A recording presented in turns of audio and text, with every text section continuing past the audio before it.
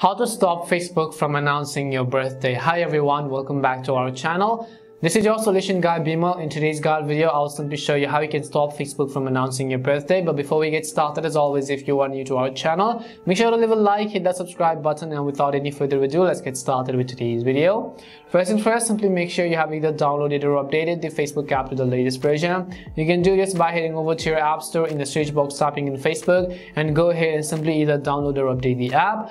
Once you've updated Facebook app, you want to simply go over and open it. Next thing you want to make sure is that you are logged into your account. If you want to stop Facebook from announcing your birthday, then you simply have to make your birthday private on Facebook. In order to make your birthday private, first of all, simply go to your profile page, and as soon as you go to your profile page, go to this option which says edit profile. And once you go to edit profile, you have to scroll down to the very bottom and select edit your about info. And as soon as you go to edit your about info, you have to scroll down again, and you'll find the section which says basic info, and you have your birthday over here. So tap on the edit button right next to basic info, which you see, and as soon as you tap on the edit button, you'll be able to see these options. Over here at the top, you can see your birthday and your birth year. So what we have to do is simply tap on our birth date and then simply select more options and then select only me, and go to birth year and then repeat the same process by selecting more options and select only me. Now when you make your birthday private, automatically no one is going to get notified of your Facebook birthdays, and this is how you can stop Facebook from announcing your birthday. We hope the video was really helpful. If it did help you, make sure to leave a like and subscribe to the channel.